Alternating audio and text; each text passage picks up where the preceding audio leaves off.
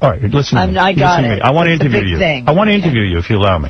Sure. One of the first times you gave sex was with Ted Nugent. You went backstage, you claim. And he hates me, and he can't remember it. And you gave him oral sex.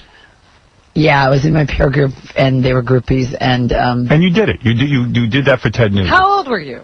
16 or something? 12? Pretty young. I don't want to talk about it. Be honest, how old were you? I don't want kids to know how old I was. But I think that's important so that we understand. No, I don't think that anybody needs to know the age back then in the, how old were 50s. No, how old were you when you gave Ted Nugent the sex? Really young. 12? I didn't have breasts yet. You're kidding. No.